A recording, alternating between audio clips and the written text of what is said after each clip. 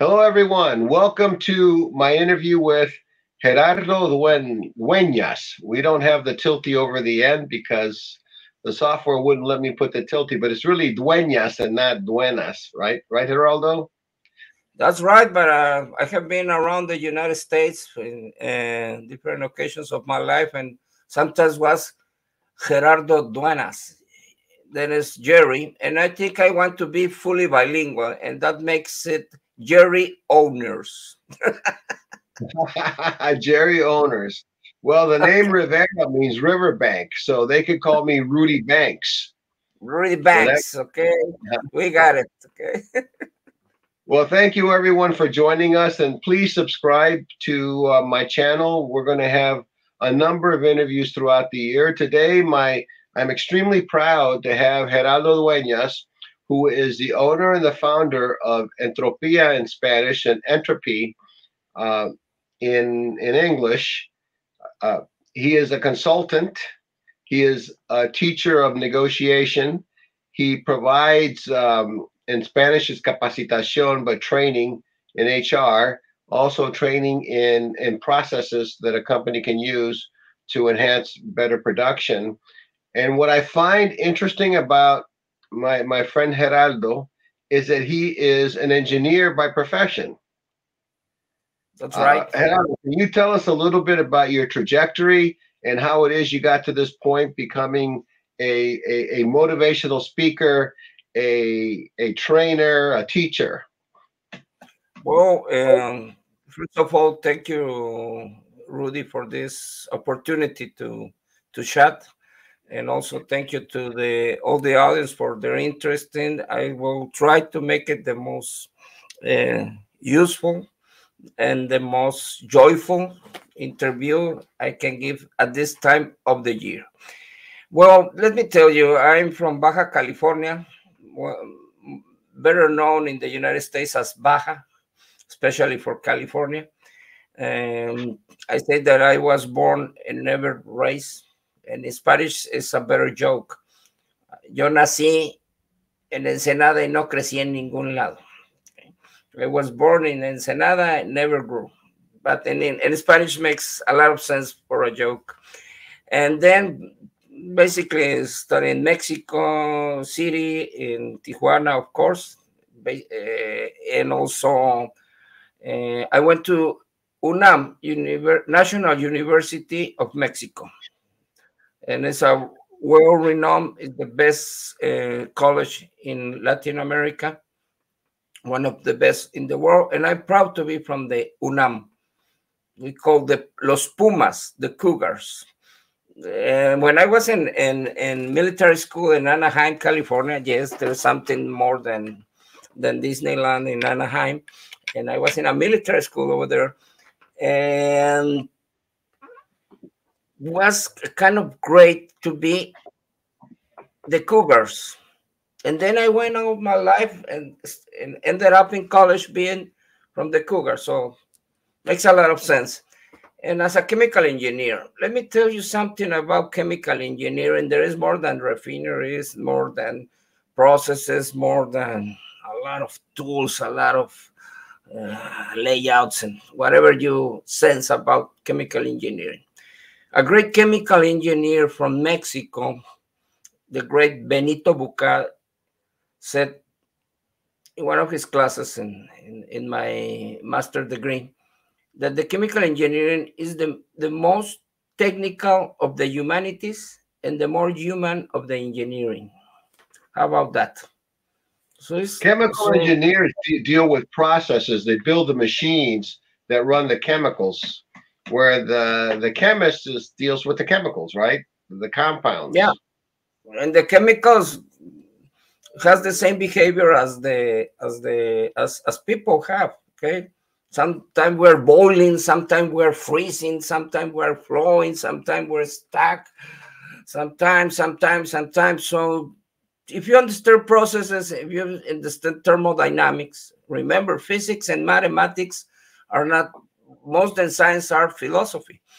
So that makes you a lot of sense in understanding processes. So you start up being a chemical engineering, being in a plant. Then you go to management.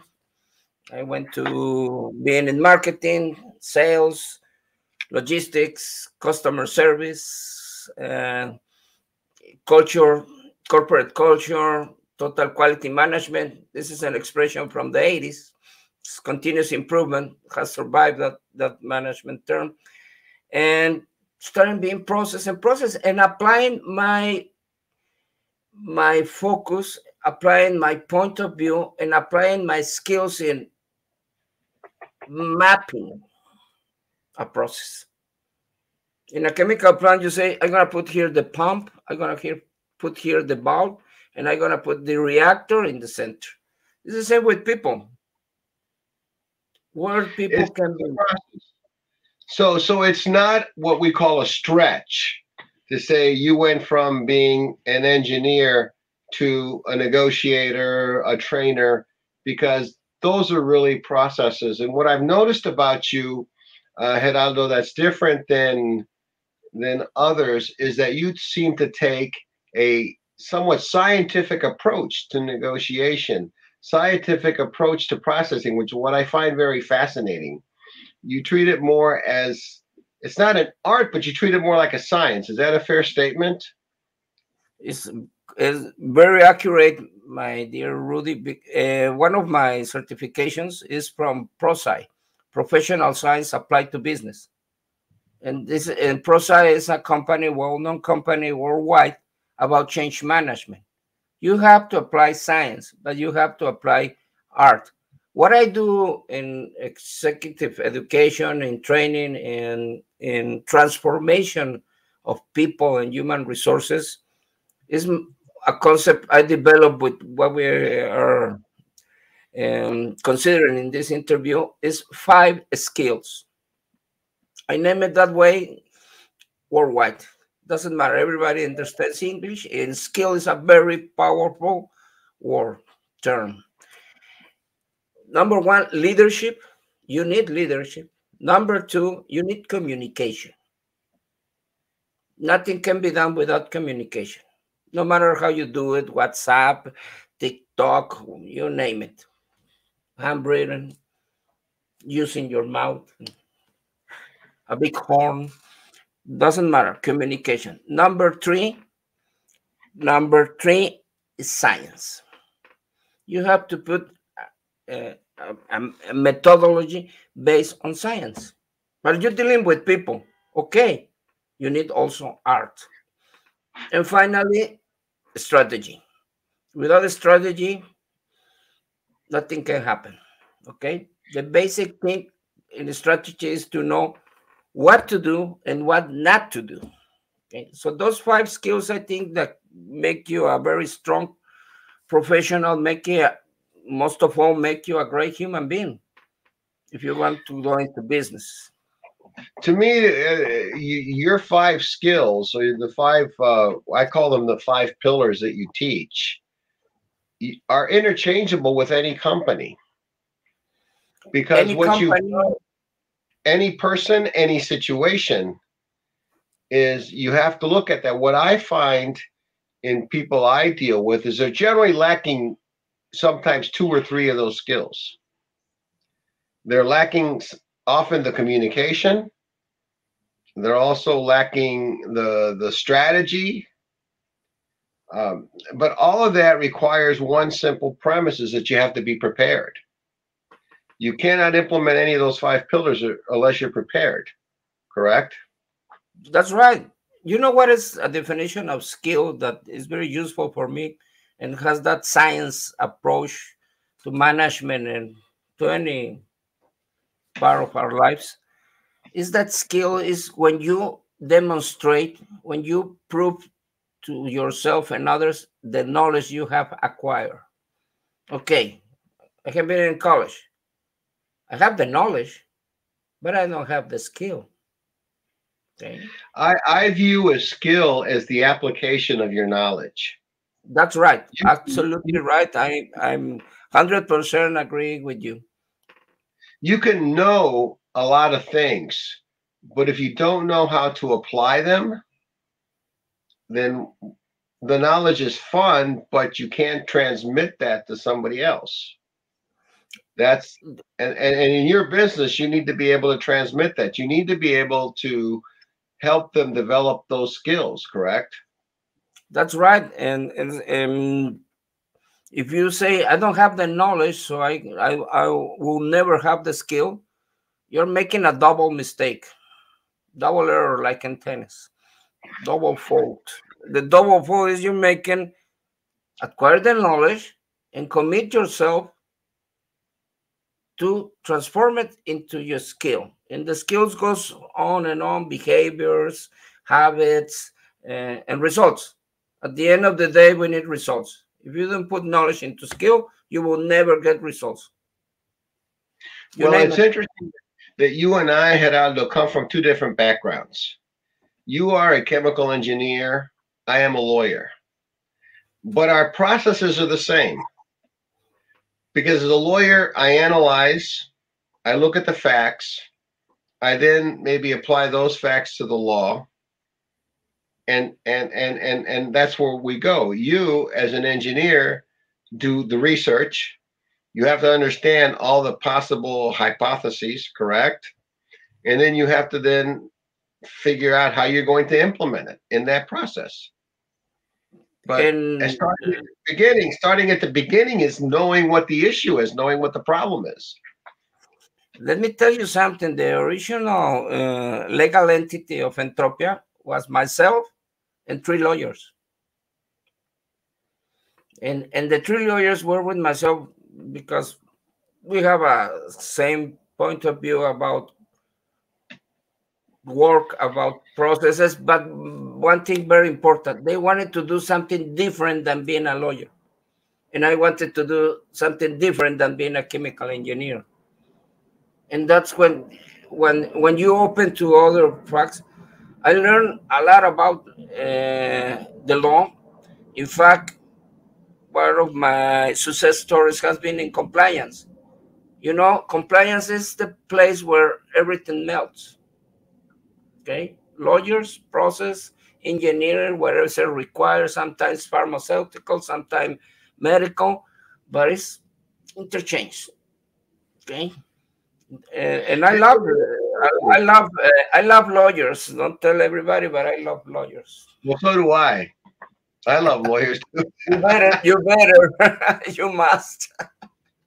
Well, I believe strongly in what you're saying but I would disagree in one sense. You never stop being a lawyer. You never stop being an engineer. That's embedded in you. What you end up doing is you end up taking your skills as an engineer, your skills as a lawyer, and transforming them to something else. I love that. You will always be an engineering. You have to be. You have to always remember your essence. Always be truthful with yourself and do it. Okay, and that's and break the boundaries. Okay, no, I'm an engineer. I understand the law. You better understand it, man. I don't understand economics. You better do it. You know, when I was in my master's degree, come on, guys, you have to learn economics, accounting, everything. Learning. And everything together gives you, as I said, and I sure you will agree, give you results. But your essence is how you practice your talent. You have a basic knowledge. Yeah, it's how you apply what you know. That's really where the talent is, isn't it? How you apply what you know. And I love a bachelor's degree in the United States in the college, because you have a major and have a minor, and you have end up with professionals that have a major in engineering and a minor in arts. That's beautiful. Okay. Well, yeah, my major was political science and Spanish. In the United States, the law degree is an advanced degree. But what I've learned, for example, as a practicing lawyer, is it is a chameleon profession. It is a chameleon because you have to learn about a lot of other things that are not within the discipline of law, but the process is still the same. Just like you being an engineer, your processes would apply to a business unit head, to somebody implementing, some type of compliance process, because those thought processes are the same. And I'll tell you a funny story. I thought, why do I need math when I was a young student? Because I'm going to be a lawyer. Why do I need math? Well, in a simple automobile accident case, okay, a car traveling at 45 miles an hour is traveling 60 feet per second. And if it takes you 3/4 of a second to apply the brakes, the car will have traveled, I don't know how many feet. And you have to, when I first had to learn that, oh my God, you mean I'm never going to get away from math? So I've learned to embrace it. In the 40 years I've been a lawyer, I've had to learn many, many different things. But but I still apply the training you have as a lawyer. So that I think is a big difference. Gerardo, I want to talk to you about something that's interesting on your website, and that's, you say liderazgo, leadership. Leader. Okay, and that's one of your pillars. You list leadership, communication, science, art, and strategy. But what I think it's most fleeting for people is the concept of leadership. What is leadership? There are people who are bosses and they rule with an autocratic, will. You do what I say because I'm the boss. And then there are those who lead by example. And then there are those that let their subordinates develop themselves. That's also a sign of leadership. Tell us how you train people in leadership and what's your definition of leadership? Well, the training, I mean, getting the skills in leadership depends on the discipline. I have 3 disciplines that are negotiation, change management, and execution. But besides that, leadership has very useful definitions. The one I like most is from Eisenhower, a very popular president from the United States. Okay, and I love that we have audience in the U.S. In the States, I will know this phrase. Leadership is to make others do what you want to do because they wanted to do it. That, I think, is a sign of a good leader. You can force people to do something or you can make them want to. That's a sign of a leader. For me, a word that's synonymous with leader is a motivator. A leader is a person who motivates. That's for sure, because if you, I say in my courses and my book and wherever I'm present and you can hear me, is that communication is the sister because of the spelling and meaning in Spanish. Comunicación, la comunicación is communication is sister of leadership. The 2 brothers. It's like Hansel and Gretel. Okay, they work together. You cannot have leadership unless you have communication. And nobody will hear you if you're not a leader. Okay, because you have what? Credibility. And that's a result of leadership. Being a leader is to take the opportunities when you see it. Being a leader is to control yourself. Being a leader is killing, like Eisenhower, killing the ego. Okay, that's right. A leader with a big ego is not necessarily a good leader. It's not a leader. It's a kind of a dictator.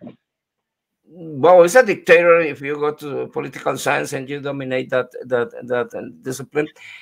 A leader that obligates or whatever is not a leader. Let me give me my impression. Because of my professional knowledge regarding negotiation, I had to read the book from Mr. Trump. The Art of the Deal. The Art of the Deal. And he starts out by saying, I'm the greatest negotiator in the world that has ever been. Nothing like me. So whenever it stands up and say I'm the leader, something's going wrong. Something's going wrong. Okay. And many companies want leadership. They don't want leadership. You cannot go to CBS. Sorry for the publicity. You cannot go to any drugstore and say I want leadership. You cannot have a prescription of leadership from a consultant like me. And everybody goes and says, I want leadership for my team. For all. What we understand about leadership is thinking like a leadership. The mind of leadership. And as well, if you go to the final skill of my model, that is a strategy, everybody thinks, let's be strategic. What they are talking about is having a strategic thinking. No matter if you're in objectives, tactics, or whatever, strategic. So let's get back to leadership. What companies want is to have a leadership perspective. A lot of sometimes in another interview, my dear Rudy, I will comment you a top seller book in the United States from the end of the 20th century that is called "Why Businessmen Speak Like Idiots." Okay. Okay. And we want leadership. You want leadership? Then they stop saying what is the profile of a leader, and I want all my company, my team to have leadership.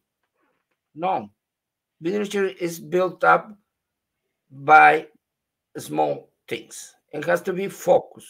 Okay, let me tell you, we are not going to take the 3 disciplines of my model, but let me talk you a little bit about negotiation. What are leadership in negotiation? First step, the leader has to have the will, maybe not the knowledge, not the skill, the will, the purpose of negotiating, of not closing the door, or not closing the dossier, of not closing. You have to have the leadership to negotiate. Second, you require the leadership to be yourself, to be authentic. I have a model in Spanish makes a lot of sense. It comes from Harvard University, Francis Lay, that is called alegar. I don't know. You're the lawyer. What could be the best translation for alegar? Allegation, to allegate, to argue. Alligator. Argue will give you the sense, but allegate will give you the meaning of my acronyms. The first A is authenticity. You have to be authentic, and a leader has to be authentic. The second letter is the L. The L goes for logic. You need logic, and that goes with science. Okay, and then you require empathy. And the other 3 we can leave it for later or for another talk and chat. But a leader has to be authentic. A leader has to be human, and not say let's be human. We are human beings. What we're talking about, we are human beings. But being human is to have is humanity. A leader has to have some humanity about him, and that's empathy. Empathy and humanity, and have to understand where the others are coming from. It's interesting. The definition of leadership is autocratic or authoritarian, democratic, laissez-faire, let people do what they want, or basically a paternalistic leadership, like a father and son type leadership, a father trying to give advice to his son. But I agree with you that leadership is important, and leadership is something that you have to show. Otherwise, if you're a business unit leader, if you're trying to implement a process in a company or in a factory, people have to respect you, right? They have to feel comfortable with you, and that's really also another sign of leadership. But your second skill set is communication, and that's one of my pet peeves. When I say pet peeves, it's one of the things that I say to people.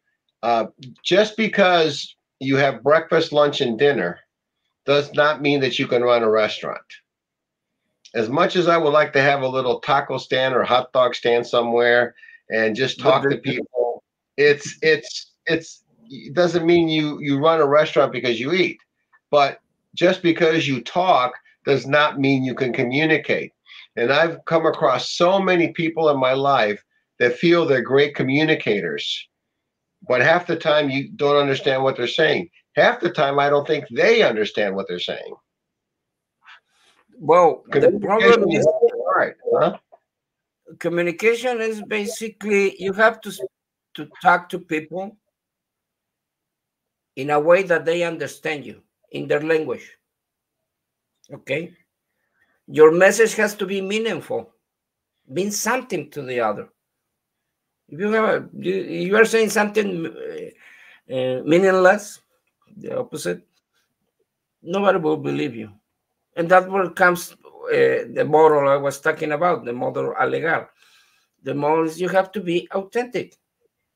Okay, our morphology, our corporal behavior, our eyes will tell we're not authentic.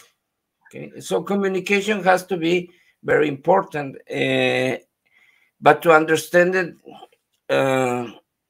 is our tool. It's the only way we can translate our message, our ideas. I have a definition that I use very often. I love it. It says that communication is the wrap, is the box, is the gift wrap of our ideas. We can have great ideas, but if we don't wrap it and package adequately, we will not get anywhere. So communication is the wrap up of the gift of our ideas. So we have ideas. Yeah, I really like that analogy. I think it's really good. It's you have to give it to them in the box so that they want to open it, they want to listen, they want to see it. So what that means is it's not just that you communicate, but also how you communicate. And wrapping it the box and giving it to them is to me is the how. And that's how you communicate, by giving them. People will treat you not as they see you. Exactly. Will treat you as they feel you.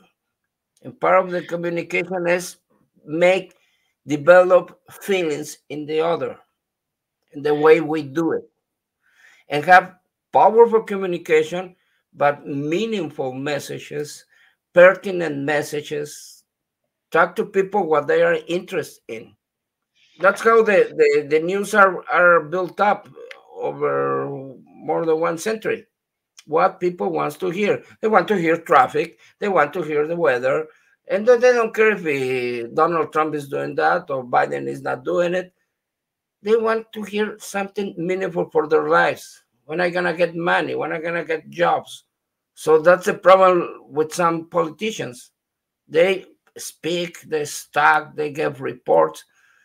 Businessmen, why businessmen speak like idiots? Because they make graphics and reports and all the visual support you want to put on, but they're not transmitting a message because it's not meaningful, it's not useful, it's not getting into the hearts. Enchantment is one of my favorite books from Guy Kawasaki. Enchantment is how to gain people's minds, people's hearts, and people's wills. So that's why communication is the sister of leadership. If you can gain the mind, the heart, and the will of others, you're a leader. So if you don't have a good communication, you're not a leader. But that takes practice, Gerardo, and that's where people, I think, fall short. So, for example, I do like you, I do a lot of conferences and presentations, and I've done 4 TED Talks, TEDx Talks. And if anything I've learned from giving presentations is that people want to be entertained. It's one thing to talk about the subject matter. So, for example, I could say to you, a box of movie theater popcorn has 35 grams of saturated fat. But if I tell you a box of movie theater popcorn has more saturated fat than a bacon and egg breakfast, a McDonald's Big Mac, and a steak dinner, that's going to register with you.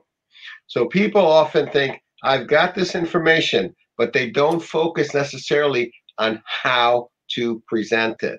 And that's where the communication gets lost. Well, there is an example. William Randolph Hearst, New York Times, the beginning of the 20th century, said nobody cares about some things. If you want to really cap the attention of people, is the way you say it. I'm gonna say that the war is gonna end. We're gonna get out of this universe. If you put that in a headline, said tomorrow the earth will be destroyed. Not tomorrow, sorry, I just missed it. The world will be destroyed. Big letters. And in the bottom you put in thousands of millions of years. Nobody will read the one down. They will read, we have a problem. It will be destroyed. The world will be destroyed. And secondly, the most marvelous, powerful, meaningful success in the universe is that the sun rises daily, and nobody cares, but it's common. So if you have to make a sense of urgency, what is called the alert. If you want to go into change management, you start with the alert. You see in the cigarette boxes, this contains this. Again, numbers, statistics, whatever. In Mexico, they put, I don't know, I don't smoke. I don't know the culture. They put dead rats and whatever. What's happening there? People will not stop smoking with those messages. People will start a program when they say, you're gonna die. Look at your lumps. These are your lumps. Okay? You're not the rat, not other people who lumps. This is your lumps. You're gonna die. You have to be precise. Get to the people. Okay? The great leaders and communicators, we are making the link immediately. Presidents of the United States, work it out. Remember, Mr. Bill Clinton is the economy. Okay? Barack Obama. Even Trump, let's make America great again. There's no strategy. There's nothing out of this world. It's what meaningful messages. Okay? So it's a challenge. I agree with you. It's a challenge. But everybody says, what do you want to be? I want to be happy. If you make a consensus in the world, everybody wants to be happy. Hey, speakers, make people happy. Well, but I think what you're talking about is communication with the masses and how you get the masses to pay attention. And so newspapers and television newscasts always have those little catchphrases. But when you're talking in the world of business and you're talking to other professionals, you still need the same type of methodology in communication, because you can have 100 people in the room and talk to them about supply chain management or talk to them about process, and they may tune you out in a matter of minutes. That's right. At that point. Mm-hmm. And that's why three basic, not exclusive, but basic rules is meaningful, specific, and with purpose. What's in it for me? Okay. Exactly. You're gonna sell a contract. What's in it for me? In pro side, we call it WIF. What's in it for me? Okay. You Well, have to transmit that to one person, many persons, to a whole group. But when you're face to face, you have a better chance if you understand the counterpart to learn. That's the word. What's important for the other part in particular, and the three rules will apply. Of course, will apply: meaningful, significant, and direct. Well, let's use my English, not the best one, but don't give me bullshit. People doesn't want to be bullshitted. And as a matter of fact, this book, exactly. As a matter of fact, this book says how to be the bullshit bullfighter, and I love it. I try every day to be the bullshit bullfighter, and as people in the street say in the United States, don't bullshit the bullshitter, okay? Yeah, that's a very common expression here. Well, Gerardo, your other skill sets are art and strategy, and I think that art is pretty self-explanatory, because when you're dealing with people, it's oftentimes hit and miss. You learn these processes as you go along, and then you have to adapt to what connects with them, which means knowing your audience. But to me, the thing I want to focus on more is the strategy, because to me, that is the most important aspect of everything you've said. And the reason it's important for me is that you have to go into a situation knowing exactly what you want. Okay. You have to know, if you're going to invent the process, you have to know what is that process you want. Let me share with you and your audience my perspective. My perspective, more than a strategy, because it's an OTC, over-the-counter solution for companies, countries, and whatever. We need a strategy. We need leadership. And it's very interesting for me how you choose these two concepts of my model, first leadership and now strategy, because everything, I have fever, let's get Tylenol. That goes another publicity. Paracetamol, okay? Ibuprofen, whatever, vitamin C. No. What is important for every person and is basic for the teamwork, for the companies, for the big enterprises, for the governments, for any organization, is not strategy as itself. It's strategic thinking. And how strategic thinking starts, what I want, what I really want. When I was in Schlumberger, one of the vice presidents was from England, and was the time of the Spicy Girls, and this was a great song from those great girls. And it said, what I really, really, really want. And this vice president at Schlumberger is always started to motivate, as a good leader, the teams, saying what I really, really, really want. And everybody has to start. It's a great season for that. We're in January. What I really, really, really want. We have to make a distinction between objectives and goals, because objectives are formed by what I want, the time that I'm gonna, time driven, has to be to have a goal, and has to be very specific. And the most important of all, what are the key process indicators? Yes, I want to lose weight. I really need it. I don't want, I really need it. How many pounds? What is your goal? How are you gonna, you have to establish that very clearly. I want to lose weight. Is that a strategy? No, it's not a strategy. It's an objective. What is my goal? My perfect weight? Let's check on internet. This is my perfect way. I'm gonna get there. In what time?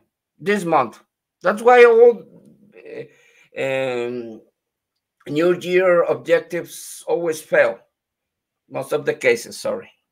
Most of the cases. Because we don't put time. These four elements I'm saying. And then in that moment, you have to say, what is my strategy? My strategy is those objectives projected long term.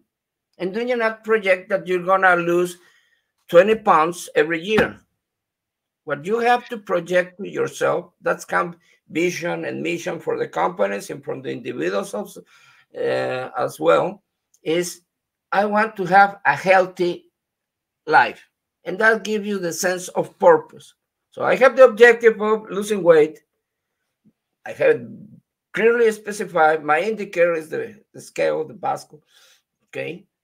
But my strategy is to have a healthy life. That means that in 1 year, I will say, now I'm going to run. Now I'm going to swim. Now I'm going to have a healthy diet.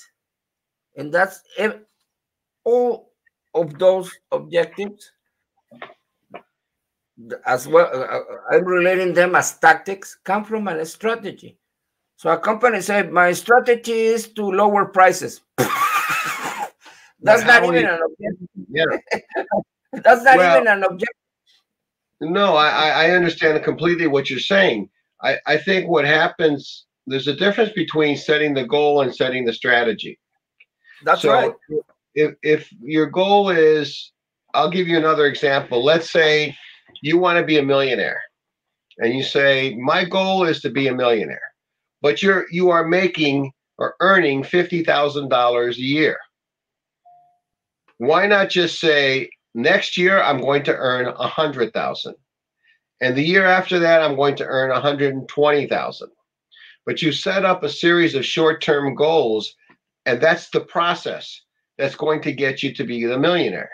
So when you're thinking about, okay, I'm from 50 to 100,000, what am I going to do? How am I going to do it? And then you can plan more specifically, right?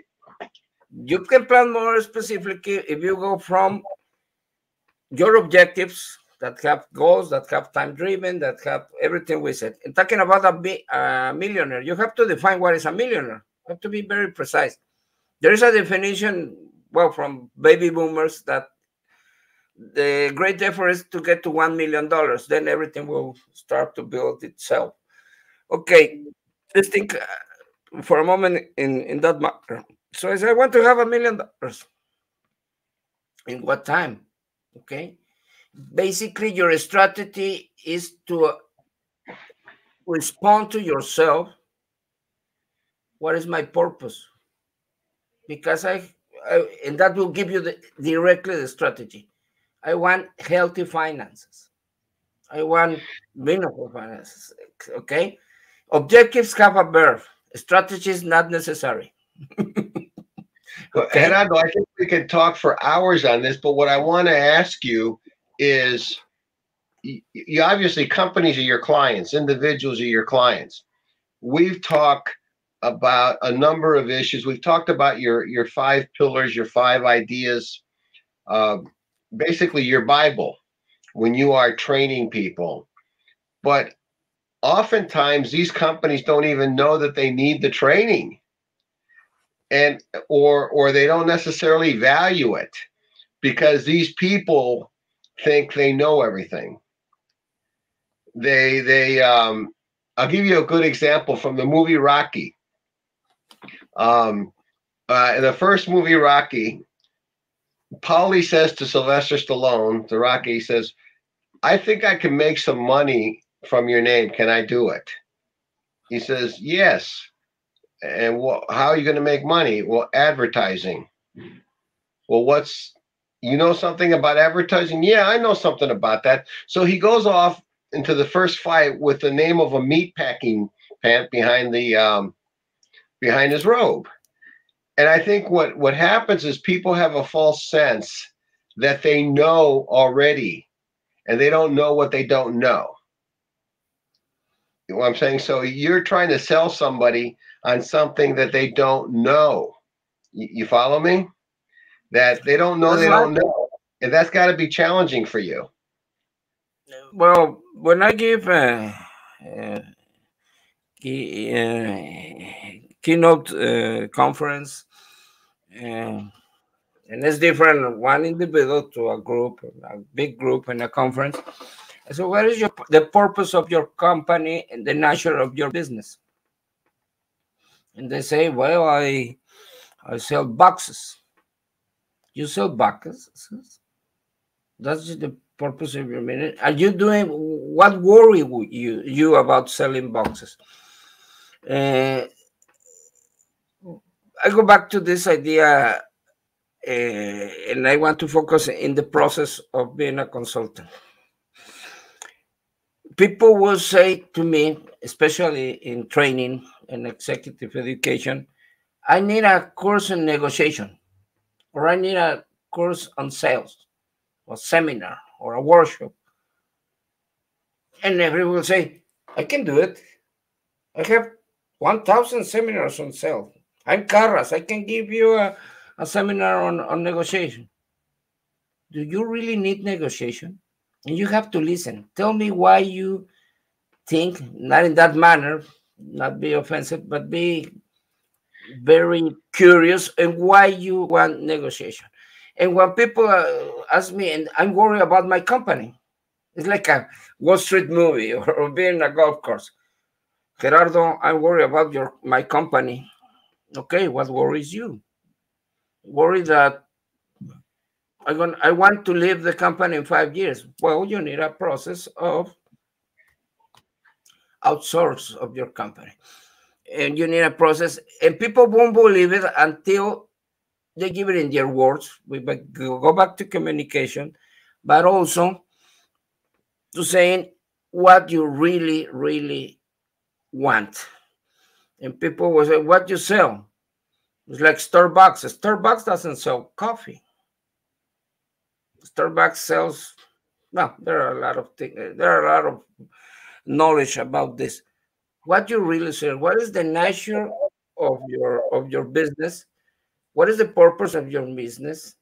And when you want to be a good consultant, you have to go, what is the urgency, your sense of urgency, and what is the purpose? Let me tell you one sense of urgency. I gave a seminar, a lot of seminars ending the year 2020 to General Motors about change management. What worries you, GM? I'm worried because we have to go into electrical cars. Okay, you have to have a radical vision, and that's what I build. Have a radical vision. What is the imperative of business, and what is the purpose of the business? I'm getting into that. The imperative is Biden wants electrical cars. Okay, if you want to see it that way, and they will say, okay, let's be part of that.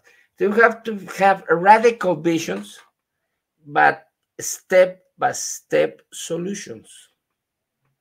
But the first thing is you have to analyze what is imperative, what is the need, and what they really, really want. Sorry, I got No, lost in this. It's important. believe me, I know you're passionate about it because I've heard your other talks, which is obviously one of the reasons why I wanted to interview you. I think what you say makes a lot of sense. I think that, as I said before, people don't know what they don't know. And your job is to make sure they understand and explore the areas they don't know. When you look, for example, the case of Eastman Kodak, Eastman Of Kodak, they lost out on the digital world. They could have had it. They could have had the digital world. Another one is BlackBerry, right? BlackBerry thought that they were invincible, and look, they're now barely in existence. I see once in a while somebody with a BlackBerry, but it's not the powerhouse it used to be because these people failed to innovate. They failed to implement new processes.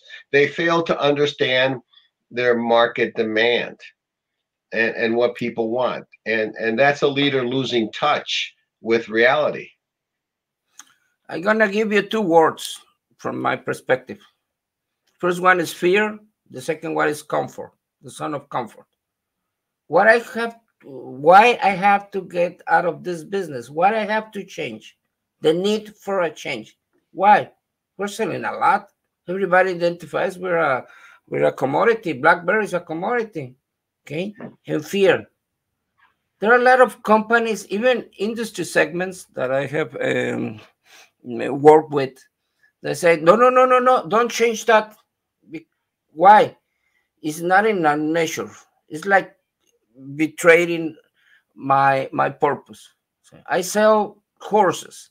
Don't talk me about getting into automotive. I sell internal combustion by gasoline, diesel vehicles. Don't get me into electric.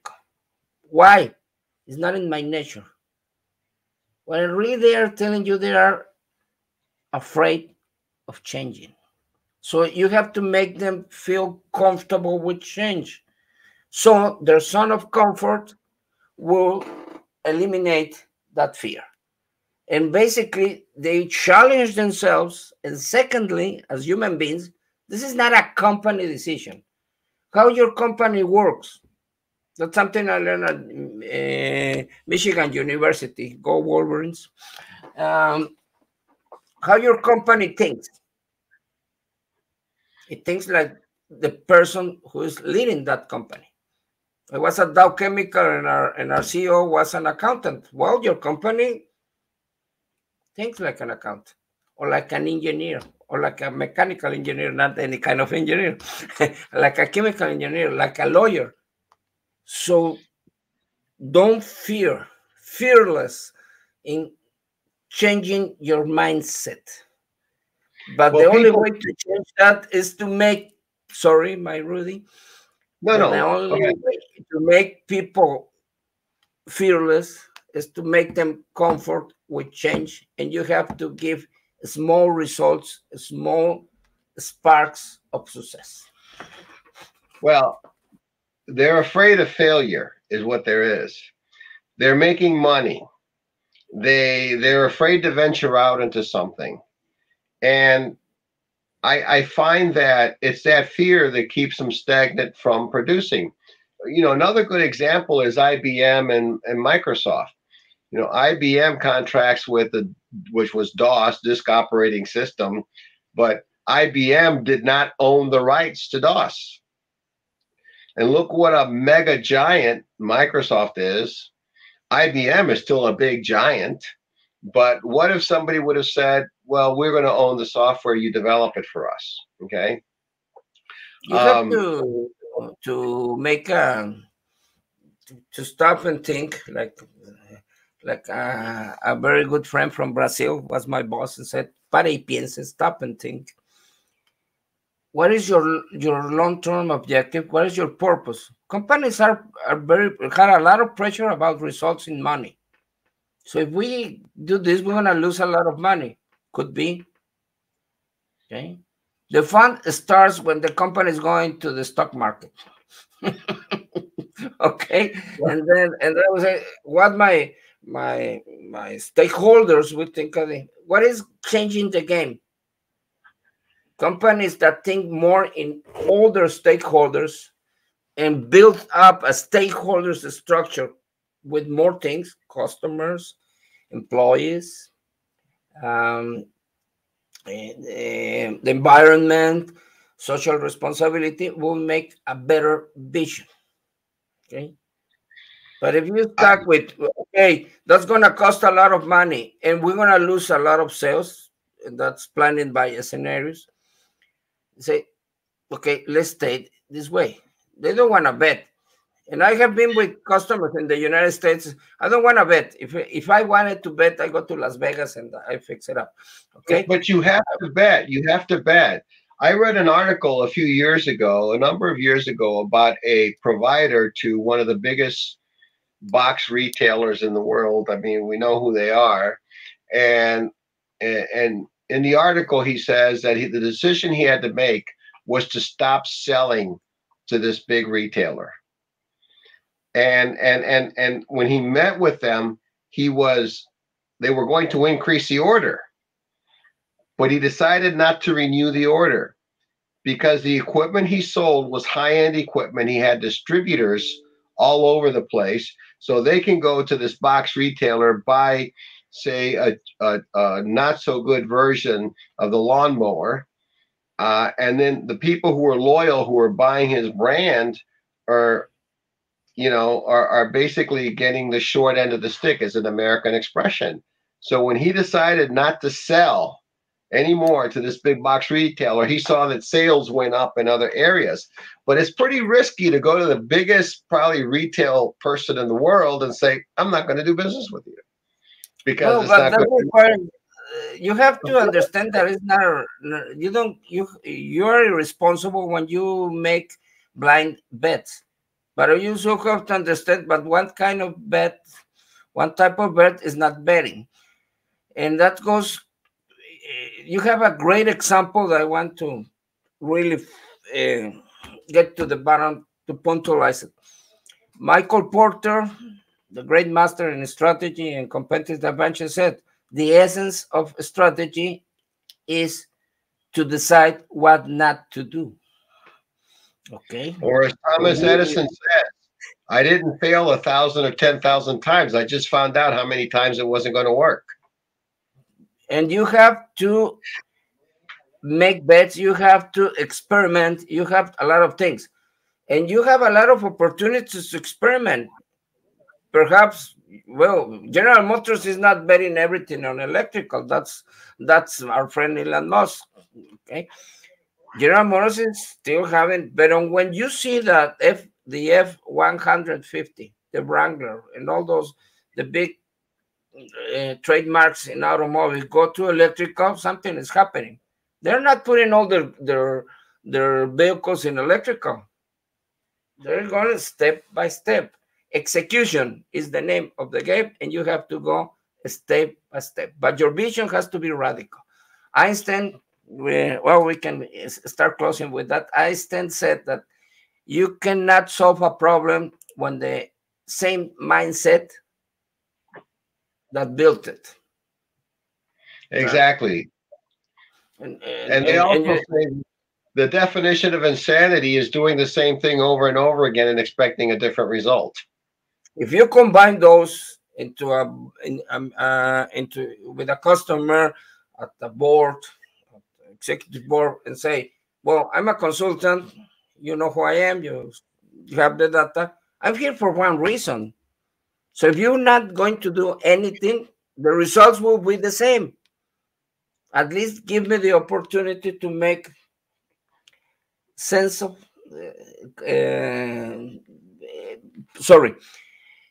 make good sense, common sense propositions to you, and decide what to do and what not to do.